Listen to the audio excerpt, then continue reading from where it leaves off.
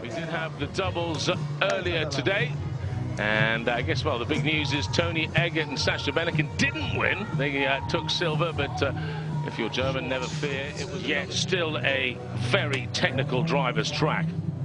You need the whole package to win here. You need the power start too, as Hannah Prock takes to the hill on that, though, which is a nice flat line around the Kreisel, so plenty of room for improvement there for his slider. Victoria Demchenko, so we shall be seeing another legend in a second or two now. Over a couple of hours is what gets measured.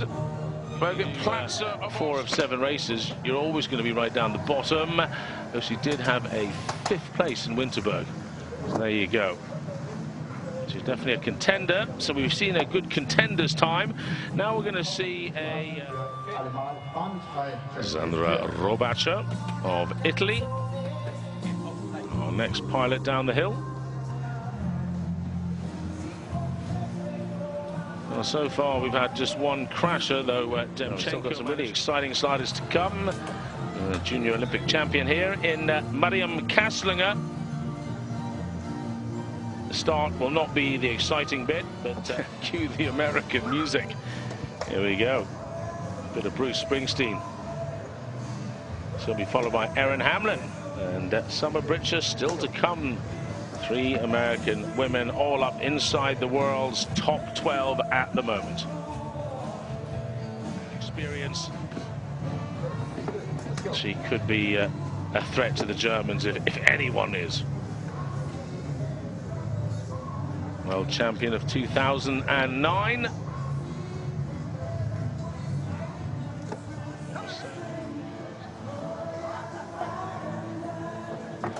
She is. Just a little joke, but yes, she has been very dominant this season, taking some 4 golds out of 7 and medalled at the rest. So, Summer Britcher.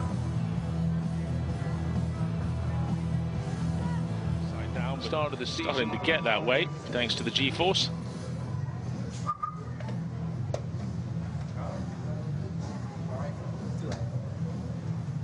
Big breath in.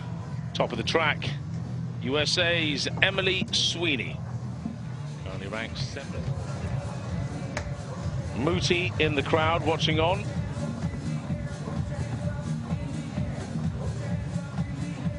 A lot of expectation on her shoulders. The very one, Natalie Geisenberger, last slider down the hill. Overall World Cup leader by some margin as well. Almost 100 points over Hufner, who isn't here. So even if Geisenberger were to crash now and finish last and gain, well, no points, she would still be in the lead no matter what happened. No one can catch her. But she could also gain another 100 points for the victory. Next out of the gate, Erin Hamlin of the USA.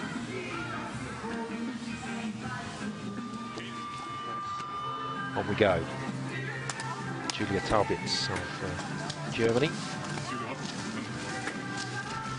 She's a talent, Taubitz, we know that actually. Emily Sweeney of the USA, Madeline Egel, the youngster, the teenager from Austria who's done so well today. Natalie Geisenberger, the World Cup leader, looking to finish off the championship in style. Eichberger pushed into 3rd. Our leader is Natalie Geisenberger. Can Tatiana Ivanova do anything about that? Super slide in the first run to stay ahead of Geisenberger. En Rong Song will be doing the first part, leading off this Korean team that has shown a lot of promise this season, that's for sure. And with the Olympic Games, Teresa Noskova, who will be kicking it off for the Czech team.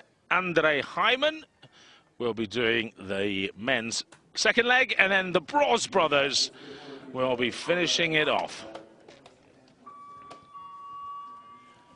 A little final moment for how much longer? Well, it's the pole's turn now. Wojciech Sishin is doing the leg for the women's bit at the start. Then she will hand over. Master and Britcher, not exactly great slides earlier today. Summer Britcher of the USA, top of the track here in Calgary. Preparing to come down. Preparing to take on Alex Goff. Hands over to Sam Edney. The first two legs, undoubtedly brilliant. But then Walker and Smith.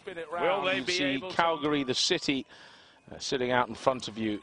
It's a lovely place to slide. It really is one of the points of the track. There's monitors all around.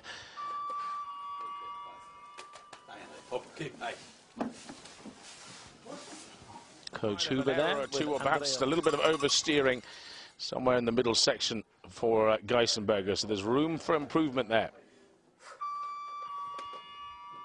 Surprised she's even taking time to stand in the leader's enclosure, because she's not going to last very long there, I'm afraid. Natalie Marg next, who has, well, there you go, nearly 3 seconds advantage over Ivanova. Your icons within international sport, you need those athletes that the youngsters look up to, athletes that are inspired to get involved, because to cheer about who they're watching. She's getting that crowd nicely warmed up.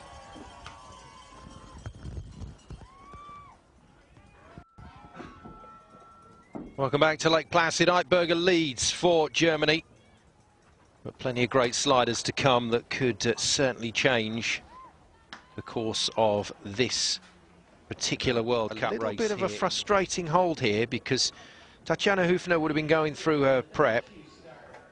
The reigning world champion would have been ready to go. Now, at 34 years of age, yes, you would expect her to be able to cope pretty comfortably with these delays, but she's only got 9,000ths of a second to play with in terms of her first run advantage over to the finish area and congratulate McRae. Definite opportunities here today for somebody to find a result. Erin Hamlin next out. Great first run for the woman that lives here in Lake Placid. Grew up in a very small village not far away from Lake Placid, although Lake Placid itself isn't massive. Little place called Remsen, went to the high school there. Great to see. I don't think Eidberger was too impressed. She's going to vacate the podium. Okay. Geisenberger then. Last adjustments to the helmet as the 6 foot tall 77 kilo German. Well, could be heading for another terrific finish here in Sigulda.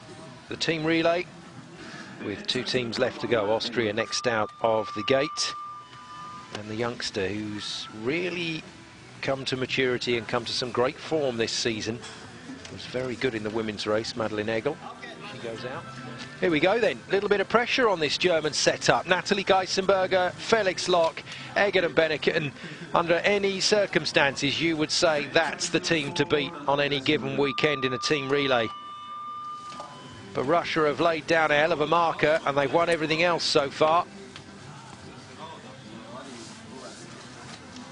Geisenberger first off, and that's the most pressure I've seen on Natalie Geisenberger's face for a while.